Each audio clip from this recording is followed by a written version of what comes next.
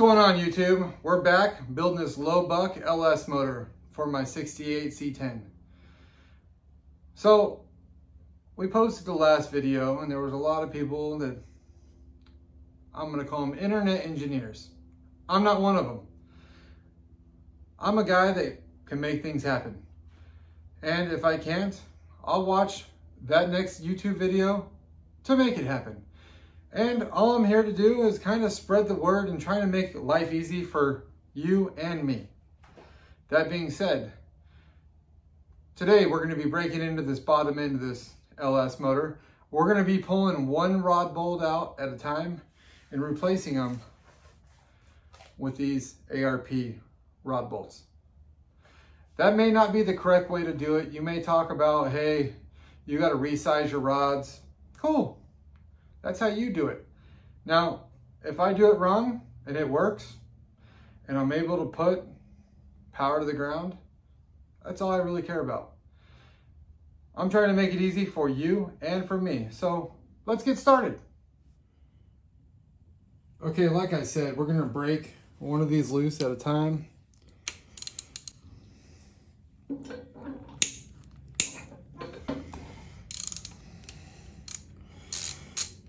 Break it loose, depending on what gen motor you have.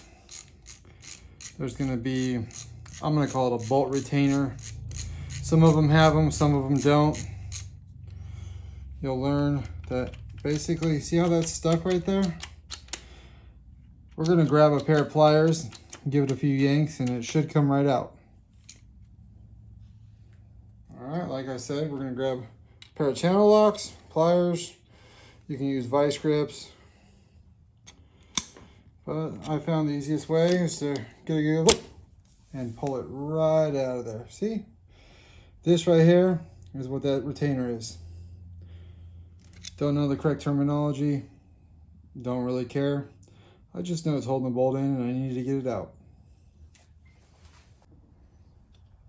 Okay, so now what we're gonna do, we're gonna grab ARP hardware, basically throw a little of this ARP lube on there, if I can get it to come out.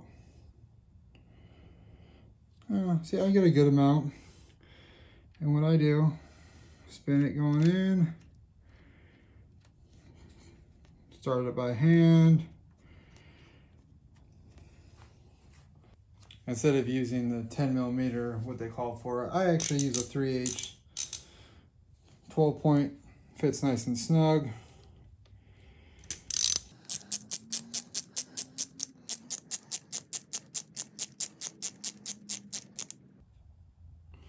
Now I just snug it up with the wrench and move right to the torque wrench, going 40 foot-pounds.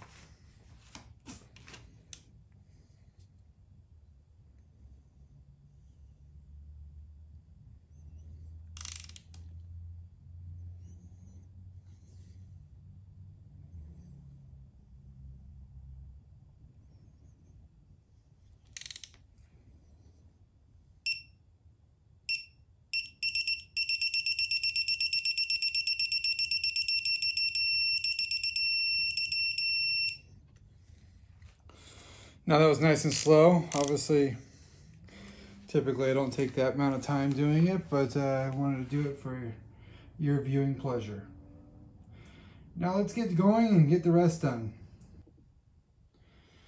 Now I'm one person that will always go back and check. Being that we've done 2 bolts now, I'll go back and check the first one. Just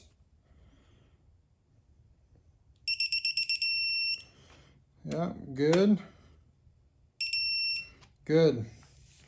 Okay, now we're gonna go finish the rest of them.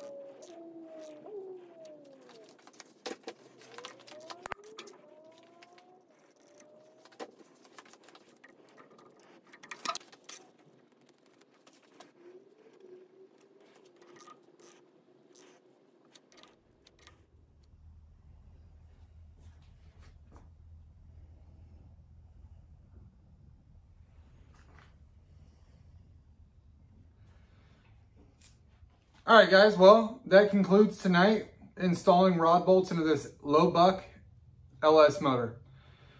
As you can see, we didn't use a stretch gauge. We didn't use angle to find our torque. We didn't resize the rods.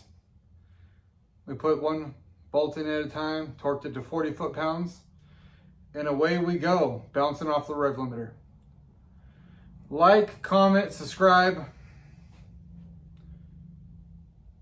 or, you know, just watch the video. Enjoy it. I'm going to.